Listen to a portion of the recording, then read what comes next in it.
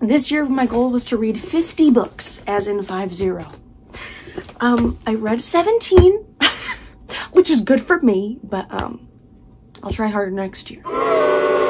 Of those 17 books, these 5 rocked my world, and today we're going to talk about it. So with that being said, let's get this video rolling. We're starting off strong because in the year 2023, I discovered my favorite author and my favorite book of all time. Daisy Jones and the Six by Taylor Jenkins Reid, like, blew my mind. I felt like I was in their world, and actually in an episode of The Bachelor, but like that's a whole different tangent.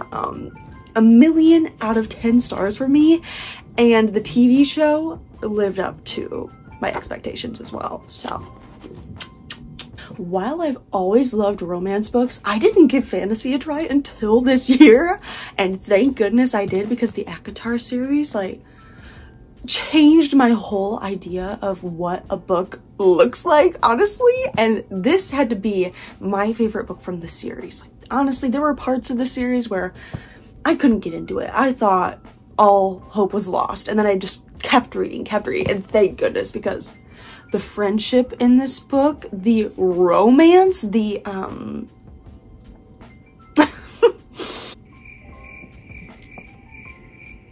the perseverance of the characters. Like, I loved the character growth.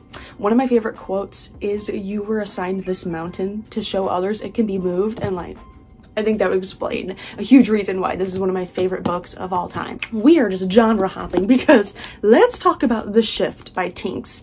If you're unfamiliar, Tinks is a TikToker, and she posts a lot of videos about like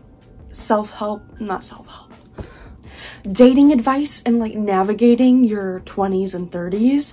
So this book, I wish I had in my hands as like a high schooler or college student, because I used to beg everyone around me for dating advice and be like, I think I like this guy, but like, do you think we're compatible, and blah, blah, blah, and does he like me? Like, girl, just read The Shift. Just read The Shift. It'll answer all your questions. Like, I loved this. Back to my roots, which are romance books. I started reading Better Than the Movies, and I realized it was like a high school YA kind of romance, and I was like, crap, as a 24-year-old girl, how into this can I get?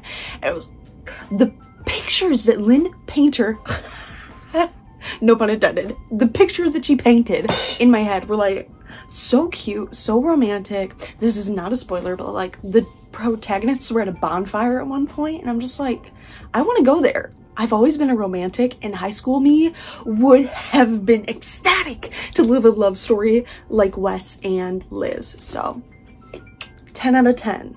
Obviously, Fourth Wing was one of the top books of the year in general, but honestly, like, I loved this book because I think something that makes or breaks a book for me is whether or not I love the characters, and not just the protagonists, but like the other guys, you know? Rhiannon, Violet's friend, completely like had me hooked. Like, I wanted to learn more about her because she just seemed like such a good friend. So I know some people hear the words dragon, magic school, and they're like, but you just gotta give it a try, you know? You just gotta keep reading sometimes, and then you'll get it. There's new words, there's new phrases that sometimes you're like, this is a lot of new information at once. Why am I reading this? But once you get to the end of these fantasy books, it is worth it. Just try one. Try one of either the Acotar series and this, and just thank me later.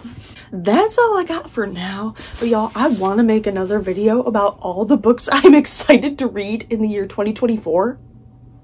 That sounds weird. Whatever. This sounds weird. My TBR list is very long, and there's some that I just am ecstatic to get to. So if you would like to see a video about that, please let me know. Thank you so much for watching.